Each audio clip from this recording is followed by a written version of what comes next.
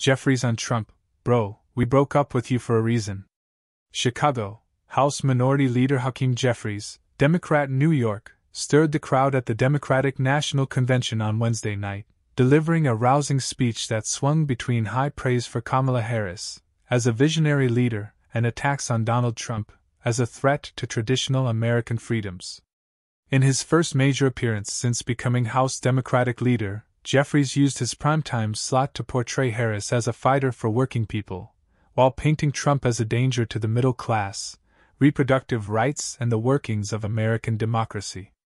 The sweeping speech was part sermon, part pep rally for Harris, and part attack on Trump, who he characterized as a chaos agent who is focused on himself.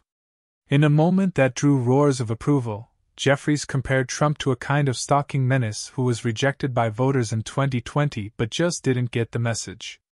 "Donald Trump is like an old boyfriend, who you broke up with but he just won't go away. He has spent the last 4 years spinning the block, trying to get back into a relationship with the American people," Jeffries said. "Bro, we broke up with you for a reason." Jeffries then ticked off a series of Trump's top accomplishments in the White House, assailing each one as a step backward for everyday Americans.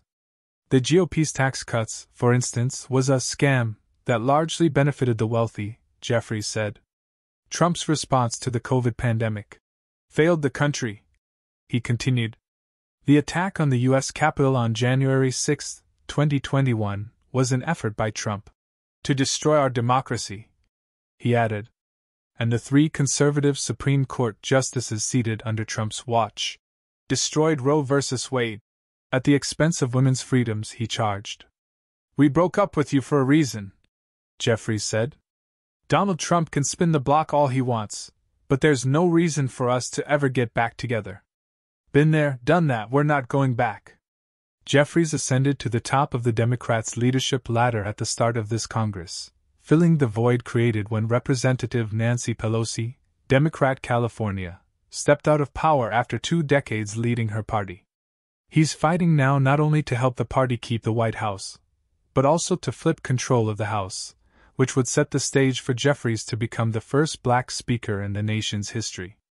After attacking Trump on Wednesday, Jeffries spent a good portion of his speech vowing close coordination between House Democrats and the future Harris administration on a host of the party's top priorities. That list includes efforts to fight climate change, overhaul immigration laws, bolster Medicare benefits, and reinstate the abortion protections eliminated with the repeal of Roe. In his signature songful delivery, Jeffries thrilled the crowd again when he laid out a plan for pulling it off, replete with biblical references. "Strategize on Sunday," he said.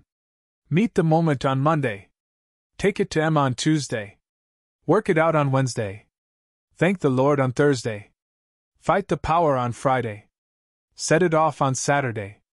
Get a few hours of sleep, wake up the next day, and do it all over again until joy comes in the morning." Jeffries' oratory style is easily recognizable to those who follow him closely on Capitol Hill, but less familiar to those outside the Beltway, and the audience in the United Center jumped to its feet. Jeffries also offered glowing words for President Biden, who stepped out of the presidential contest under pressure from a host of Democrats on and off of Capitol Hill. "Biden selflessly passed the torch," Jeffries said, "and will be remembered by history as among the most successful presidents of all. We could not have asked for a better leader to partner with than President Joseph Robinette Biden," Jeffries said, "who will go down as one of the most consequential presidents of all